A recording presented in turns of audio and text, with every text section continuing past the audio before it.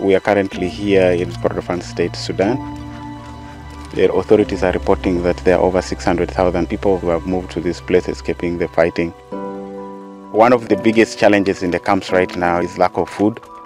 Samaritan is responding by distributing food to some of these women and children who have been affected, working closely with the health staff to ensure that children who have been affected by malnutrition are being tended to.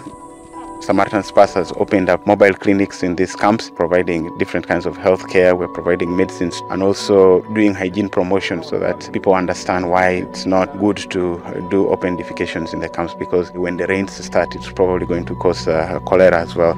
The needs are enormous, but we believe that God is going to help us address all those needs. So continue to pray that we address the needs of so many people who are being affected by this conflict in Sudan.